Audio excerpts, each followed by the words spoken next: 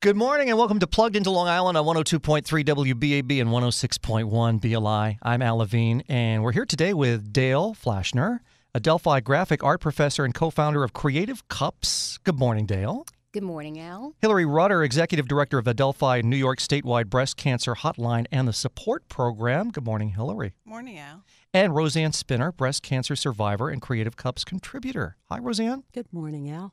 Let's talk with Dale first. Tell us, what is Creative Cups?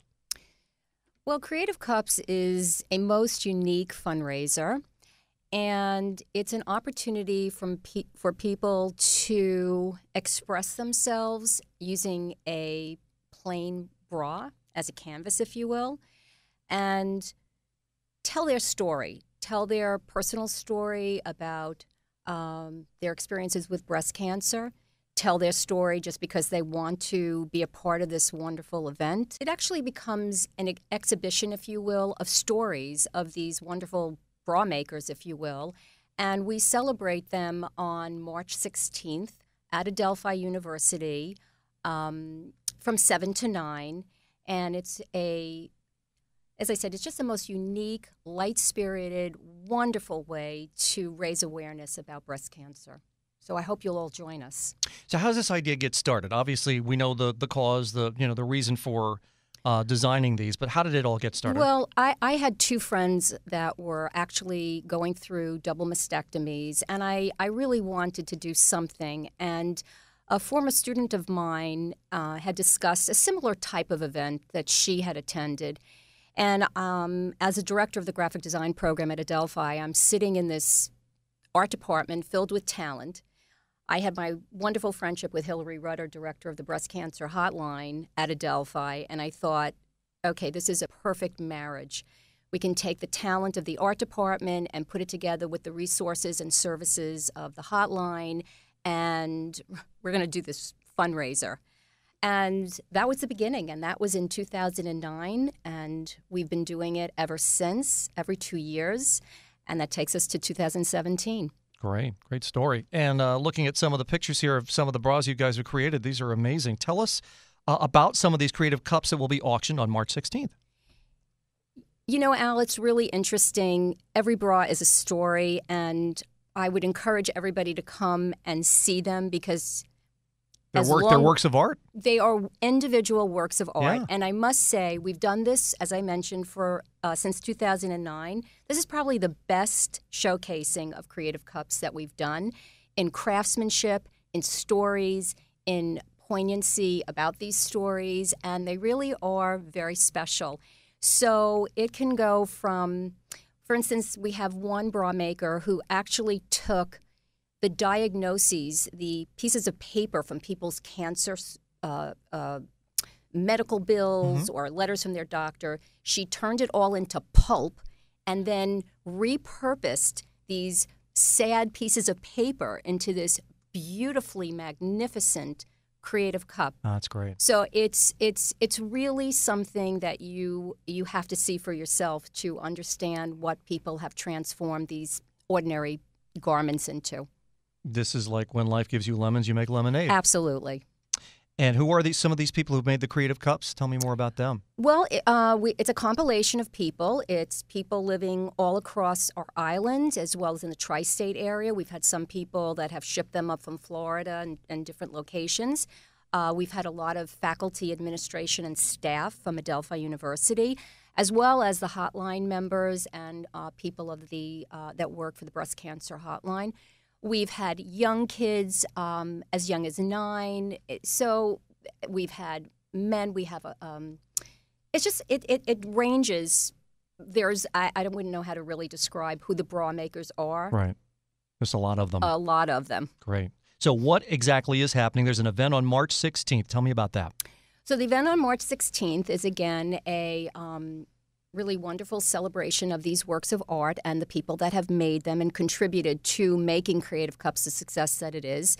And we will be having it's an auction and reception. So there will be desserts, there will be some wine, and it will be an opportunity for people to walk around and bid. And it's our way of fundraising and keeping the unbelievable hotline going, and so all the money that we raise from the sale of the Creative Cups will be going to that. And we have featured a coffee table book. So every bra maker had their piece photographed with their personal stories, and that coffee table book will be on sale at the event. Terrific. So it's March 16th, and where is it? It's going to be in the Ruth S. Harley University Center at Adelphi University in the ballroom, and it will be showcasing 138 incredible works of art that we call Creative Cups. Turning this place into a museum of natural art. You could say that. Okay, so Rosann, tell us your story. Rosann, is a breast cancer survivor and Creative Cups contributor. Yes, I'm very pleased to be here, and as a matter of fact, as a breast cancer survivor, I'm pleased to be anywhere, to be sure. Mm-hmm. We'll go back to June of 1997. I became engaged to my husband, Eric, and we planned a December wedding. So we had a 6-month window to get everything done, and I guess that most of all of that falls on the bride-to-be. And back in those days, I didn't have an iPhone to keep a journal of events, of things that I had to do. So I had a 5x7 write-in diary, and by the time we got to the beginning of November, there was not an empty spot on the page. I wrote down so many things to recheck, redo, this and that. And all of a sudden, it was in the beginning of November, I saw on the page, gynecologist annual appointment on, I think it was November 5th, and the following day was my annual mammogram appointment. And I said to my fiancé, I think we're going to push this to the spring. And he said, oh, don't do that. You know your mom's history. You know your family history. So I listened to him, and I went for my appointment with the gynecologist, and that went very well. And physical examination went very well, and he said, this is great. I don't find any problems, and I certainly didn't detect any problems. So I was happy, and I went home, and then the next day I went for my mammogram. And late in the afternoon that day, I got a call from the doctor, the doctor I had just seen the day before, mm-hmm. and I thought he had a cold. He sounded so different.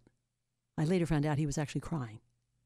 And he said, we saw something suspicious, and we need to have you come in for another mammogram and more tests and biopsy, etc. And my heart sunk. I very quickly, he assigned a surgeon to me. I said, can we do this? Can we put this off until after I'm getting married on December 7th? Can we put this off? And everyone told me no. So we canceled the honeymoon. I went to the surgeon's office with a picture of my wedding gown. I said, I don't know how I'm going to do this. Our wedding is December 7th, and I have a strapless gown. I don't know how I'm going to be able to pull this off. And he thanked me for coming in and bringing him a picture of the dress. He said, thank you. Now I know how I'm going to proceed. I'm going to go in from below, and there won't be a scar showing with that dress. Don't worry. So that's what ended up happening. My surgery, and it was cancer, indeed, was 2 weeks before my wedding day. When I woke up, I saw that I was totally bruised, my torso from my waist all the way up my neck. Only my face wasn't bruised. And now I said, oh no, what am I going to do? I have this strapless dress. I don't have a scar showing, but I have all these bruises. Right. And I quickly found a seamstress. I had about 13 days to go, who made me a shawl. So that I said, okay, I'll get through this with this shawl. So now the countdown was all of these days till the wedding, bruises every day, not dissipating at all, until the morning of December 7th, which was my wedding day, 0 bruises.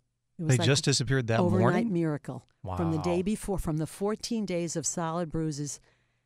So I called myself that day, and every day since, one grateful bride.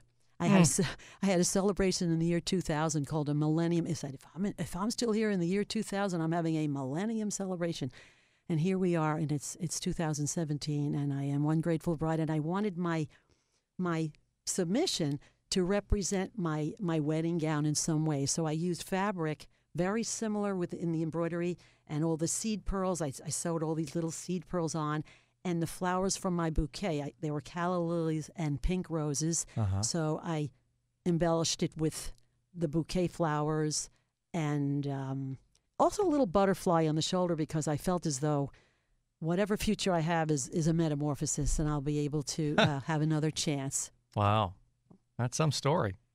Thanks for sharing it, Rosann. Thank you. So how does someone get involved in the Creative Cups event? They hear this story and it rings true to them in some way, shape, or form, and they're inspired. What do they do? Gee, I know every other year on the odd year the actual auction takes place, but all of the aspects of this event, whether it be submission or sponsoring it or attending the gala, if they go to the website creativecups.adelphi.edu, anything they want to do, whether they want to come, submit to the program, or sponsor the program, that would be the best place to find all that information. Rosann, you want to give that again? The address, you mean the website? Right, yes. right. creativecups.adelphi.edu. Great. Now, this money is being raised for the Adelphi Breast Cancer Hotline and Support Program. Hillary, tell us about the program. The program has been around for 37 years and started when we had one support group for women who had undergone a mastectomy. And that was back in 1980 when no one talked about cancer publicly. And the women in the group got such help from each other that they wanted to reach out to other women. So they came up with the concept of a hotline, and we called it the Woman-to-Woman Hotline because you didn't talk about cancer publicly. Through the years, we've expanded our hotline, and we now cover all of New York State. We get calls from Buffalo and Rochester and anywhere around the state, anything having to do with breast cancer. Any questions, if a woman is diagnosed, she can call. And we have about 100 volunteers who are breast cancer survivors themselves. So someone can call and speak to somebody who's been in their shoes and understands what they're going through and helps them through this process. We also have many different support groups and individual and family counseling, and many educational programs and community outreach. Rosann, again, you wanted to thank one of the sponsors. I just want to thank Malvern American Legion Auxiliary Unit 44 for sponsoring me in this endeavor. Oh, of course. Okay, so how will these funds raised by Creative Cups be used? All of the money that's raised is going to go towards our services that help women and men diagnosed with breast cancer and their family members through our hotline, support groups, counseling. We have one big fundraiser, and this is it. And we do it every other year, so we really rely on the support of so many people, like Dale, who has been doing this and being our leader, and Rosann, who contributes to the event by doing a bra and coming to the event and bringing friends to the event. We rely on them so much, and we're so happy that they support our program and what we do for other women. What can a volunteer do when they sign up for this? The volunteers do a number of different things. First of all, they're very specially trained and supervised by social workers. There's always social work backup at the program. And the volunteers could be on the hotline and talk to other women when they're diagnosed or they have questions. Or some of them go into the community and educate women about breast cancer and the importance of screening. And they may do office work. They do a lot of things, and they're really the heart and soul of our program, and we couldn't exist without them. So how does someone become a volunteer? If someone's interested in volunteering, and many of our volunteers have utilized our services, they've called the hotline, they've been in a support group, and now they're healthy and they want to give back. So anyone who's interested can call our hotline at 1-800-877-8077 and just let someone know that they want to volunteer, and they'll speak to the social worker who's in charge of the program and come in and talk to her and see if, it's a good match. Mm-hmm. Okay. And we heard Rosann's incredible story. Let's talk about mammograms again. When should you get one? There's a lot of confusion and controversy, but our program has always held firm that you should go for a mammogram starting at age 40 and go every year after that. because you want to protect your health, and by having a mammogram and a clinical breast exam and knowing what's normal for your body. A lot of women have just a feeling that something's not right. So you always follow your instincts and go see your doctor, but a mammogram at age 40 and every year after. However, if you have a family history, you need to talk to your doctor much earlier and decide when you should start having mammograms. That could affect the frequency, I'm sure. What if you don't have insurance, can't afford a mammogram? What are some options there? Yeah, we have a number of programs. Our Sisters United in Health program is we have women who go into the community and partner with community groups, particularly in underserved areas where women don't have insurance. They may not be documented, so they're afraid of the system. We can get them to have a free mammogram. There's a lot of resources. The state provides free mammograms for women who can't afford them or don't have insurance, and it's so important to get those women screened. Sure. Okay, so someone's hearing this right now. What's a step to get in touch with you? What's the best way to do that? Again, the best thing would be to call our hotline, 1-800-877-8077. Anyone can call the hotline at 1-800-877-8077. We're operational 365 days a year from 9 a.m. to 9 p.m. Or they can go to breast-cancer.adelphi.edu. Let's touch on the event again. March 16th, it's coming up. And the need for vendors, the need for participants there. We want people to come. They still have time to sponsor. Unfortunately, they don't have time to put in an entry, but we really want people to come and see these incredible pieces of art. So you have all the bras that you need for this? We have that. Okay. We have that. Okay. And this is happening where again? At Adelphi University in the ballroom there. And you can buy your tickets. They're $50 a ticket. And you get dessert, wine, food, and an incredible art exhibit. Take a look at what this program is all about and see all these amazing bras that were created. Website address again? The website is breast-cancer.adelphi.edu. And there's going to be an auction going on at this event. Yeah, March 16th, the event. We have a live auction this time for the first time where we're auctioning off some of the bras. And there's going to be a silent auction of all the bras being auctioned off. We have Pat Battle from NBC, who will be our host, and Matthew Swerdlow is going to be our MC. He's fabulous, and he's really going to get the crowd going to bid on these beautiful bras. Terrific. All right, if someone has found a lump or is told that they have breast cancer, what should they do? What's the first thing they should do? Well, I think the most important thing is to reach out, and that's what our program's all about. You don't have to go through this alone. You could talk to people who really understand what you're going through, what you need to do, other breast cancer survivors and social workers who can help you through this crisis and get you healthy again. Okay. And do men get breast cancer? Yeah, people don't know, but men can get breast cancer. The incidence is very low. It's 1%. But men do get breast cancer, and they have different needs when they're diagnosed. We ran the first support group for men with breast cancer because they have lots of concerns, but they're different from women. Okay. And let's give that hotline number again, too. It's 1-800-877-8077. Thank you, Hillary. Hillary, the Executive Director at Adelphi, New York Statewide Breast Cancer, the Hotline and Support Program.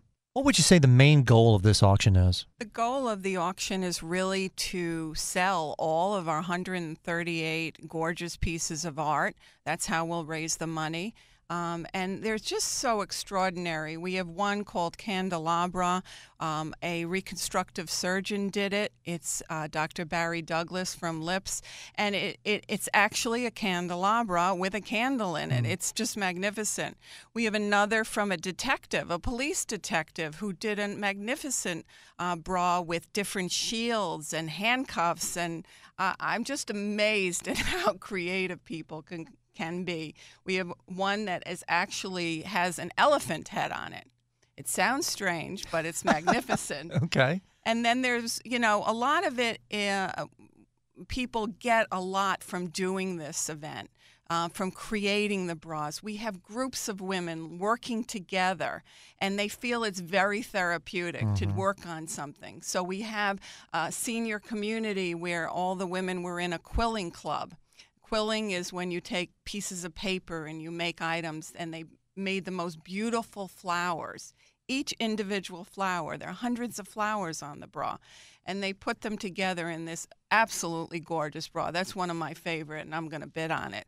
So hope I win it. So, yeah, we're really hoping that people come just, one, to have a great time because it's a very fun event, but also to go home with a beautiful piece of art. And if you don't have enough space in your home, give it to your doctor, give it to your friend, give it to anyone, and because they really are magnificent. And this is all in the name of just spreading awareness and just creating the need for people to understand that this is a serious thing, and they need to get mammograms on a regular schedule. Absolutely. Okay. Breast cancer really affects everybody. Everyone knows people with breast cancer or has a family member or a friend. We want to raise awareness, and we want people to take care of their own health. Hillary, the website again. For information about the event, you can go to creativecups.adelphi.edu or call our hotline at 1-800-877-8077. And that phone number again, of course, good for anything. And the information you need for this or any support groups, it's going to put you in that direction and help you out. Yeah, you call at any time and speak to a volunteer who's a survivor and get you the information, support, or whatever you need. Terrific. Dale, Hillary, Rosann, good luck with the event on March 16th. I wish you success. And thanks for coming this morning to spread the awareness of breast cancer. Thank you so much, Al. You've been plugged into Long Island on 102.3 WBAB and 106.1 BLI. 6.1 BLI. 6.1 BLI.